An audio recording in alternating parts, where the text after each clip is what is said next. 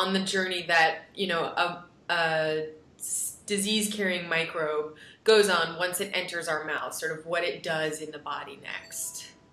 Yeah, so similar to the viruses and bacteria, they basically are ingested or will come in through your nose or your mouth. So upon ingestion, the bacteria and the viruses and protozoa, they're basically looking for a cell. In the case of the viruses, they're looking for a cell to attach to that they inject their genome into, and then that cell makes more of those viruses and the infection spreads. In the case of the bacteria, it's similar, but it depends on the bacterial type.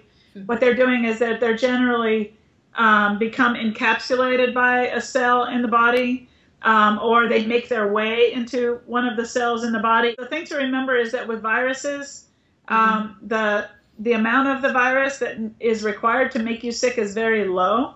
So you only have to ingest one virus in order for you to become sick. If that one is successful in getting in there and making more of itself, you're going to get the same level of sickness that somebody did who ingested literally like 1,000 viruses. For the bacteria, there's an infectious dose, and that dose basically dictates how strong your symptoms are. So the mechanism of their pathogenesis is slightly different, but really it's ingestion and then basically getting into one of your cells and then causing a cascade of reactions. The types of things you might see if you swim in animal or human waste could be things from the stomach virus, stomach infection, ear infection, pink eye. You could get things like giardia. You could get more severe illnesses like hepatitis. In the most extreme cases, it can even cause death.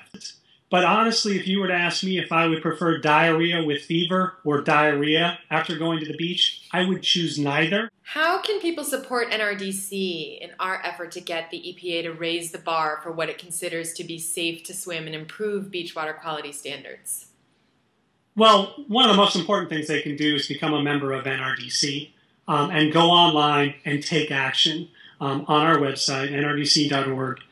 There's a Take Action tab. There's oftentimes water-related Take Action items. Right now we have one on stormwater issues and trying to get EPA to improve stormwater protections, which again, stormwater is the #1 cause of beach problems around the United States. So if we can get EPA to take action there, we can improve water quality and protect beachgoers.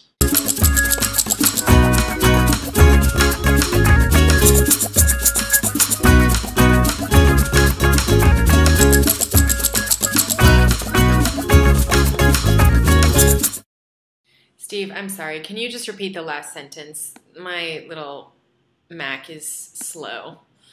Do I have to say the diarrhea part again? Diarrhea gets such a bad rap.